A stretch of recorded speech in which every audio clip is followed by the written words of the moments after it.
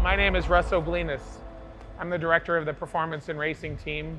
I'm concentrating on propulsion here at General Motors.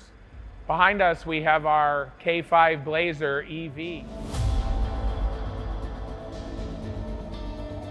This truck, we took a bone stock K5 Blazer and truly just did a propulsion swap. What we've done with this E-Crate is really give the customer another option so that he can take his classic vehicle and convert it over to a fully electrified vehicle.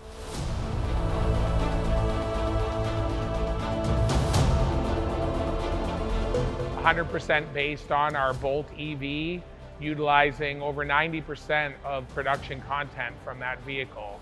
All of the power electronics, all of the battery is right out of the Bolt. If you look at the production engine, it was approximately 175 horsepower. With our E-Crate, we have over 200 horsepower on hand to be able to motivate the Blazer.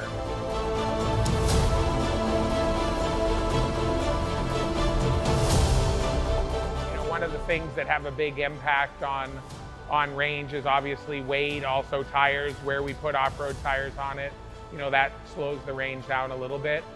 We're digging in more, but we believe it'll be somewhere in the 100 to 150 mile range, utilizing the 60 kilowatt hour battery out of the Bolt. What we really want to do is lead the way as it comes to electrifying your performance in hot rod vehicles.